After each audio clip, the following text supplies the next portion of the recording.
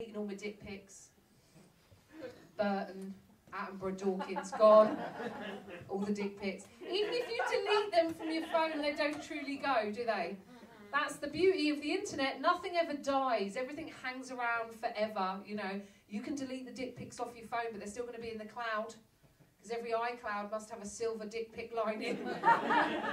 It's weird to me to think that we're all walking around with this stash of porn floating above us, our own personal cloud of porn and penises, and we're just walking around with it hovering over us like pervy Charlie Browns. That's our lives. And I don't understand the dick pic. I don't understand it. Here's why you don't send a dick pic. It's because no woman in the history of the world, so I'm talking about straight men here, no woman in the history of the world has ever opened up one of those photos and gone, "Oh, isn't that a lovely penis? Look at that one, Gav. Have you seen that? Look at that. Isn't it lovely? Oh, look at the detail on that. That is so nice. Oh, I tell you, that is such a good-looking penis. I'm going to hop on that no matter what it's attached to." I don't give a shit, mate. He could be ugly, he could be right-wing, he could be syphilitic. I mean, it's just such a lovely-looking penis. I can't turn that down. No.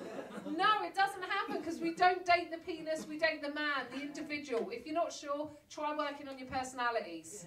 Give that a go. You know, I'm not going to go on a date with a penis. I'm not going to go to a restaurant with a penis while it stares at me with its one big eye. I'm going to get the spaghetti. Ah! It brings up a more serious issue, actually, and that is one of consent, you know? One of consent, because like back in the day, right, if you wanted to show a woman your penis, you had the decency to wear a mac and jump out of a bush. Or you did it on a late night train. And if you got caught doing that shit, you would get arrested. And rightfully so. Now, right, any guy with a camera phone can invade your day with a penis when you're trying to get a bit of admin done. I once had one pop up at the end of a tax return. That's not cool, is it? It's not cool. The internet has made men vain. And I spell that with an E.